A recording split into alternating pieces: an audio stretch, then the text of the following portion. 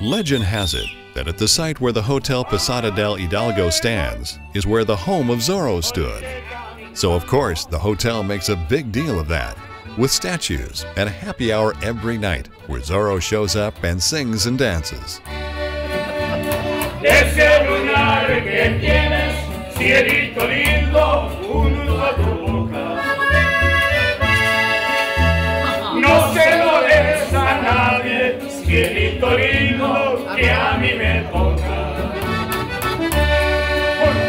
Ese lunar que tienes, cielito lindo, junto a tu boca. No se lo des a nadie, cielito lindo, que a mí me toca. El Fuerte was a chief trading post for silver miners and gold seekers from the Urique and Batopilas mines in the nearby Sierra Madre mountains and its branches. Mining experts discovered large deposits of placer gold along the El Fuerte River.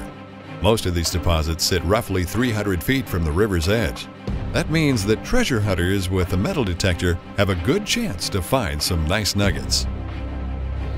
I found this gold nugget in a mine nearby El Fuerte with my ATX Garrett metal detector. This is the paradise for the treasure hunters. Lots more than 400 mines of gold and silver, and many antiques and lots relics about all the things you want are here.